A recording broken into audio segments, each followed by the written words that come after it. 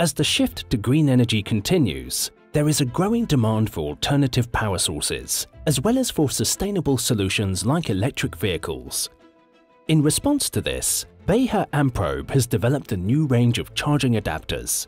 These are used when performing safety and functional tests on electric vehicle charging stations, while simulating the presence of an electrical vehicle.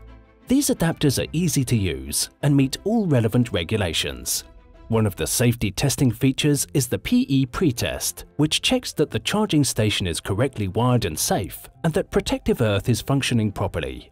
The EVC-20 test cable is your interface for Type 2 socket outlets, as well as for charging stations with fixed cables. An optional EVC-13 cable is available for Type 1 connectors. After plugging into the charging station, connect your installation tester, like a Pro Install 200 from Beha Amprobe.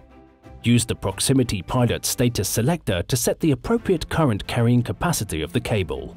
The control pilot switch allows you to simulate various charging states. You can check the output voltage, measure the continuity of the PE connector. You can also measure loop impedance, RCD trip time and trip current, check for the correct rotary field, and simulate CP and PE errors through the simple press of a button. Check if the charging station cuts off the output voltage for each error separately. For more in-depth measurement, you may also want to connect the scope meter. A power socket on the rear lets you test that the electricity meter in the charging station functions properly. An IP54 rating means protection against dust and splashing, so you can work in various environments and weather conditions.